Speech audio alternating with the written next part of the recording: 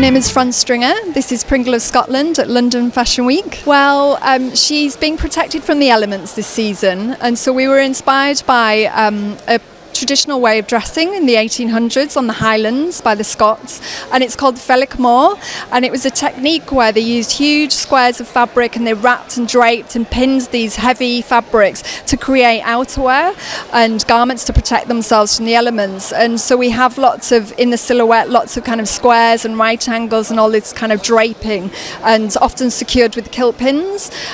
So that's kind of tapping into our Scottish heritage, and then obviously also tapping into our Pringle heritage. We looked at the Argyle, and we worked with an artist called Lucy Orter, and we came across her work. She did a project called Identity and Refuge in the 90s, and she used to take old garments, recycle them and create beautiful new garments. And we contacted her and did a little collaboration. That's what you see with the Argyle pieces that were all patched together. They're patched out of old Pringle Argyle pieces to create these two unique pieces. We race to your shore. Take me to your door.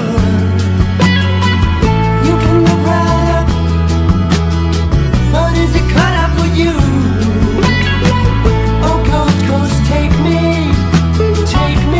The hair and makeup is the idea of her. She's been out in the highlands and it rained, and she's kind of a bit she got caught in the rain, and so she's come back and she's kind of dewy and a little wet, and she wanted to put her hair back, and she got a kilt pin and she tied her hair back with the kilt pin, and that was the idea around the hair and makeup. Very soft and natural. She's a natural girl, the Pringle.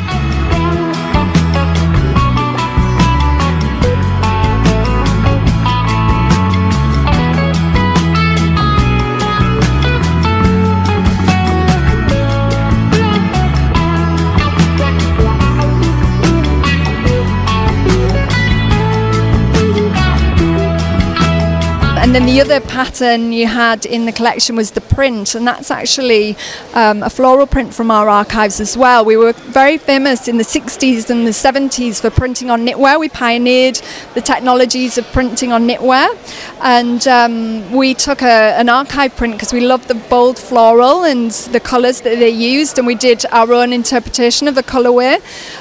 Instead of printing it on cashmere this time, we printed it on a viscose knit, on a rib knit, so it's much more modern and sporty and fluid as well, and we created the last look that Adwa was wearing. I think I'd like to go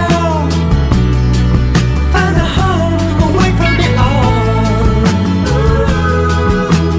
Well, we really feel like we want to create our own clan, our own tribe, that's unique to us with such our rich heritage, and we really wanted to feel like it was like an ageless casting. So I'm really happy with the casting. It feels kind of really beautiful and ageless and bold as well.